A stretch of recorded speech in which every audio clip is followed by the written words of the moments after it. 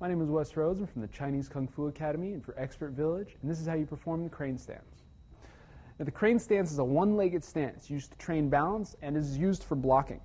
You want to start with the foot either straight or slightly turned out, and the leg is going to be straight. The left leg, you're going to lift it up. Starting waist height is okay.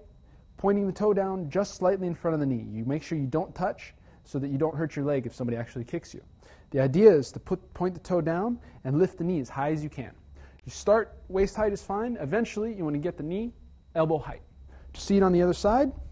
Left foot down, right leg up.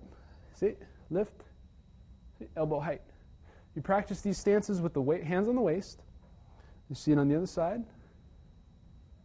Very good. Try the right foot up. Very good.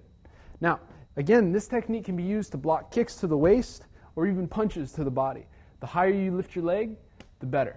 So you don't want to be able to block techniques down here. You have to lift the leg very, very high. It's going to strengthen your hips and your abs, and it's going to help with your balance. See one more time. Very good. And that's how you perform the crane stance in the Praying Mantis techniques.